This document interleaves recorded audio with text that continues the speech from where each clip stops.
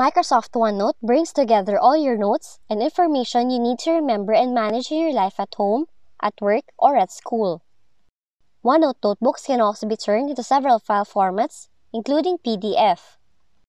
But if you're currently having some problems in exporting your OneNote to PDF, such as this error like this, you can follow the next steps in this video tutorial. Now, this problem usually occurs if you're using the Windows built-in Microsoft Print to PDF. So a workaround for this problem is to use another third-party application that would convert your OneNote to PDF. In order to do that, you can search any third-party application in your browser, but a good free one to download and use is Primo PDF. All we have to do is type Primo PDF in your browser, select the website, and then download the application.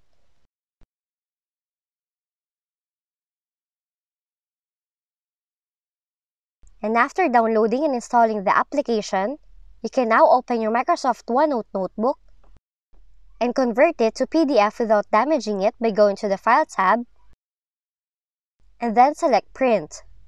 Click on Print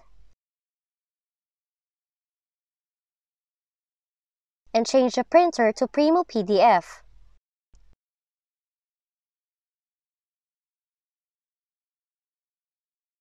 This would open a window, and then select Create PDF and save the PDF file on your desktop.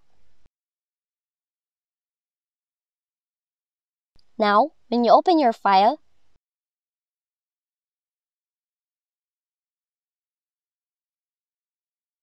the PDF will no longer be damaged after saving it.